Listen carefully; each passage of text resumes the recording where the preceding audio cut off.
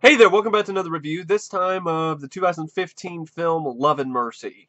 Now, this is a film that was also, you see different release dates for it. It premiered at a film festival, I think it was called TIFF, in 2014, but it didn't come out in theaters in the United States until 2015, and it didn't come out on DVD and Blu-ray until later.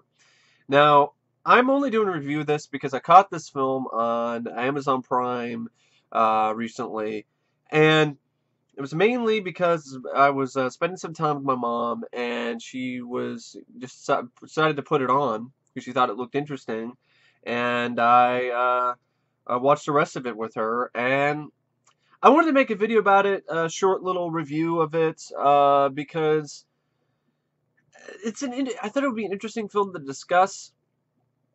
Usually in this channel, I do a lot of, I usually do a lot of horror and action and sci-fi reviews, and those are my favorite genres. But I don't mind talking about dramas every now and then sometimes.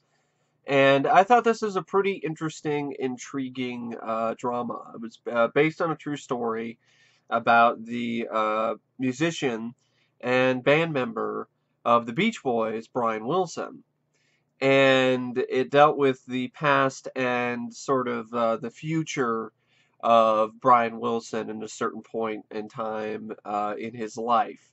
And it was definitely an artsy film. It definitely had an art house sort of sensibility and an art house tone and feel to it. And that kind of turned me off in some aspects. But I would say I liked the film okay. I thought it was alright. I didn't think it was as amazing as the critics thought it was, mainly because I thought it was just a tale of two halves. It's a film that had a really amazing, enthralling, just captivating series of sequences. The flashback scenes with Paul Dano as young Brian Wilson were just spectacular. They were well shot. The director actually looked like he had more passion shooting those scenes, and they were a lot more interesting than the scenes that took place in the 80s with an older Brian Wilson played by John Cusack. And it dealt with this sort of romance he's trying to build with Elizabeth Banks's character, and there's this drama with Paul Giamatti, who is a kind of a confidant, a friend who became his legal guardian, who's abusing Brian Wilson and really not being the best influence to him. And every time the film would go away from the 60s, the stuff going dealing with the Beach Boys, dealing with Brian Wilson while he's working on the album Pet Sounds and trying to work on the album Smile, uh, it just loses my interest. I don't find it as interesting. I don't find it as captivating. And I honestly think the film should have just been just about Paul Dano and the Beach Boys and young Brian Wilson while he's working on these albums and experimenting and doing different things with his music and dealing with the early onset kind of psychosis that he would deal with for the rest of his life. It's not necessarily. It is some sort of schizophrenia, I believe he was dealing with because he was hallucinating. He was having auditory hallucinations. So there was a lot of, and he was definitely acting very strange and very weird, and to the point where people didn't want to work with him, and eventually that's why the album Smile was pretty much shut down, is because the rest of the Beach Boys are like, we can't work with you anymore. We gotta let you go. The album was kind of semi-finished recently. Like an album came out that had used some of the sessions that Brian Wilson was working on with the Beach Boys, but yeah, it's not really official. It's kind of official. It's one of those kind of things where they cobbled some stuff together and tried to get the most complete version of it they could, but it isn't necessarily really truthfully the album. Um, that stuff was very interesting. It was very cool to see the film recreate the very unique sort of ways that Brian Wilson used to create his music, to create a lot of the stuff that he was doing for Pet Sounds and for Smile. Um, this is the era of the Beach Boys when they were competing with the Beatles, And Brian Wilson actually was ahead of his time with the whole way of putting in messages underneath the music. And a lot of his bandmates and Mike Love, who was one of the guys who was a friend of the Beach Boys, who was also part of the band technically. I don't think he did much singing on tracks. I think it was more like a consultant, a creative consultant type. And he was like, "Man, this isn't going to work. We need to go back to making our old music. This isn't stupid. This is stupid. No, why are you trying to put music words under the track? Nobody's going to care, man. No one's going to hear it." And the other Beach Boys are like, "Hey, it's okay. Yeah, people can't hear it, man, but it's cool. It's something different."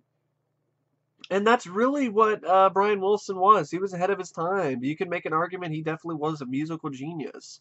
And what's interesting about this film and about this character is a real life character, real life person, is that it's this tragic story of a young man who has stage fright, has a hard time being in the Beach Boys, so he decides to take a job. He decides to go in the background. He decides to do more of just writing music and trying to create music. He has this music inside of him. He wants to let it out. And there's a lot of backlash from people. There's a lot of pushback. He wants his father to appreciate him, but his father doesn't give a shit.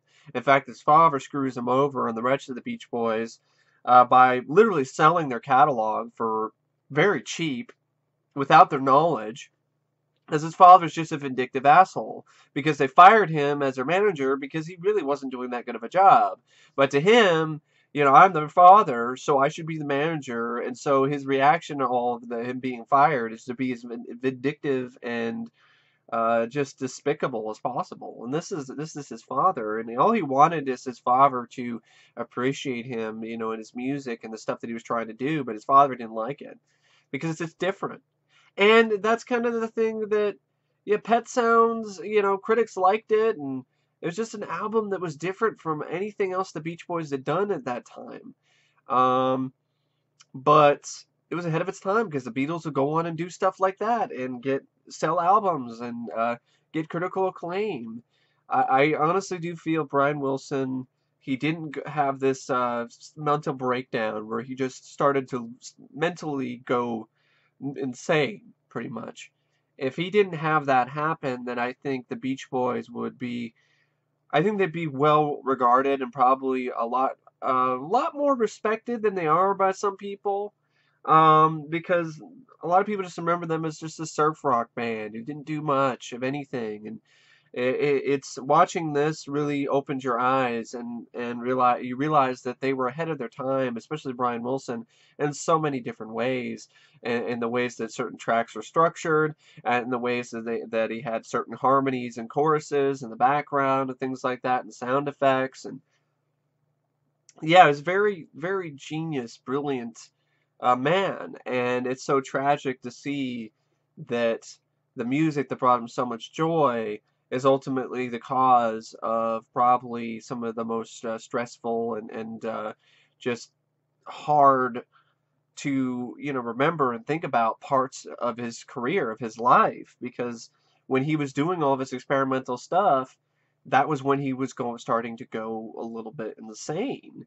Not necessarily, criminally insane, but mentally, crazy. He was starting to go crazy. And he's dealing with schizophrenia. And think about it. You're in your 20s. You're a member of this pretty popular Beach Boys band. You've decided to get off stage because you're not comfortable there, and you're creating your music and you're having a good time, and it's wonderful. But then the same thing that's allowing you to be able to create these wonderful compositions of music is also the same thing that's slowly starting to destroy your life and destroy your sanity.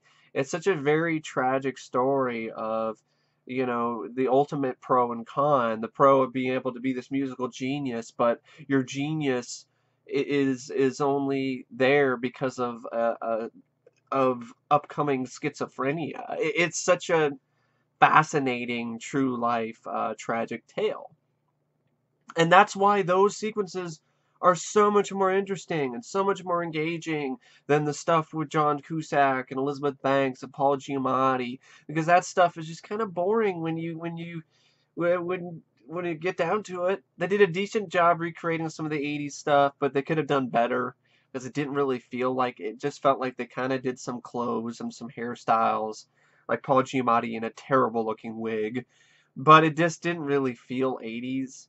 It's like the director and the cinematographers, they did a great job giving the 60s flashbacks this 60s feel. They look like they come from the 60s. It looked like you are watching Time Warp, but here, watching, a vision from a time warp. But in the 80s ones, it doesn't really feel like that. It just feels like they just, I don't know. It's and the direction by Bill Polhad, it's got some. He does a really great job with the flashback stuff, which I really do like a lot. And it seems like his visual style and his visual flair is more suited for those type of scenes. Or maybe he just has a lot of passion for that stuff. But it seems like he has less passion for the 80s stuff, and any of the new sort of things he tries to do with the camera work are kind of just don't really work for me, and I don't know, just seem a little bit too try hard, a little bit too pretentious type of art house cinematography and directing. Um, there's some good stuff. I mean, the 80s stuff, it's good performance by John Cusack. I'll definitely say that. Elizabeth Banks does the best she can with what she has to work with, which isn't really much, but she's a fairly likable character who plays Melinda Ledbetter, who is go on to be Brian Wilson's second wife. Paul Giamatti's his psychotherapist, Dr. Eugene Landy, and Giamatti does a great job, as usual, as playing an asshole. But he just is kind of a one-dimensional character to me. He was just an asshole. That was really it. He was a manipulative asshole, and that was really about it. There wasn't anything else to the character. But maybe that's how it is in real life. But yeah, those sequences just didn't do as much for me. I always felt whenever the film would go away from the 60s flashback scenes, I was just like, oh, go back to this romance I don't really care about, drama with Paul Giamatti, and I'm just like, just go back to the 60s stuff. That's a lot more interesting to me. But there was some good stuff near the end in terms of cinematography, directing when it comes to the 80s stuff, but it's mixed in with flashbacks. It looks like this crazy acid trip that John Cusack is having, where he's having this revelation of what his character should do to make his life better, and to go back to him. And it's this crazy acid trip that combines stuff from the past and the present, and there's a really trippy shot of the inside of his eardrum, which is really, really well done. I love that shot. So there's a lot of really good shots in this film. It definitely is well directed. There are times when the experimental sort of techniques don't really jive well with me in certain scenes, but there's other times where it just works really well. The sound editing is definitely a huge, huge pro for this film, because the film does such an amazing job putting you in the shoes of young Brian Wilson when he's going through and experiencing these audio hallucinations. When he's experiencing, the surround sound and everything, it works so well to put you into his situation, which is a very torturous and you can see why a lot of people who are dealing with the schizophrenia and having these auditory hallucinations are just going through life terrified and just anxious and stressed out beyond all belief, because the slightest noise of just knives clattering on the plate will just multiply to thousands of knives, that all you'll hear is just the knives and the forks clattering on the plate, and that would drive anybody insane. So it's really too bad, to see someone so young to have to go through that. And that's something that happens a lot. There's a lot more instances of people who are young, people who are old, and people who just go in and just get schizophrenia, and it's just one of those very complex things that I think I definitely think we should do a better job in terms of treating some of these things, because ultimately what happened is Brian Wilson, when he grew up, and the John Cusack character, he was taken advantage of by his psychotherapist, who misdiagnosed him on purpose and loaded him up with all these type of medications so he can take advantage of him, so he can Get him to sign all these contract deals. Get him to do all this music for his own personal gain. So I mean, yeah, it's pretty tragic in a lot of respects. So yeah, ultimately I would say I thought the film was okay. It's just because I just didn't really get into the whole John Cusack stuff. Critics seem to love this. They love the unorthodox way of showing this biography stuff, and I don't really care for that. I really don't, because it just feels very disjointed. It doesn't really feel like, it doesn't really blend. It just feels kind of random to me. uh, I think it could have flowed a lot better because of this just stop and start sort of feel with this movie. It never really gets a consistent flow, and it can get it's hard for me to get into it. And I don't know if it's a film I'd really watch again because of that. But I would have to definitely say there were things about it I definitely did like seeing. I'm glad I saw it. Good direction by Bill Polhad. Um, the score by Atticus Ross, which is just it deserves all the praise that it gets, because it's so great that you don't even think that it's a score, that you think it's just music from the Beach Boys. But really, what it is, he took different bits and pieces of Beach Boys music, and he made his own score out of it, and that is just amazing. It really is. It's great. And the cinematography by Robert Ewerman is definitely not a Ewerman's job. Like, this is a guy who has a last name which is Ewerman, which is kind of like, hey, this is somebody who's just kind of does a meh, okay job. But, and he did the same. I can't believe this is the same guy who did the cinematography for Ghostbusters, the Ghostbusters reboot. I can't believe that. Like, I cannot believe this is the same guy. That is really stunning to me. He did it. He did a phenomenal job of cinematography, setting up the shots, the way that he shot the flashback scenes. It looks like something straight out of the '60s. It's got a lot of color and life to it, and I would say though, yeah, those scenes were the best looking. But then when he went to the '80s, then it did kind of get kind of stock looking. But he did a good job of what he had to work with. Um, the film does, it's 121 minutes. So it does kind of drag. And I think that some of the John Cusack stuff could have been cut, and it would have helped the pacing more. And it ends leaving you wanting more. It doesn't really have the best resolution. It'll have the whole stuff with the Paul Giamatti thing.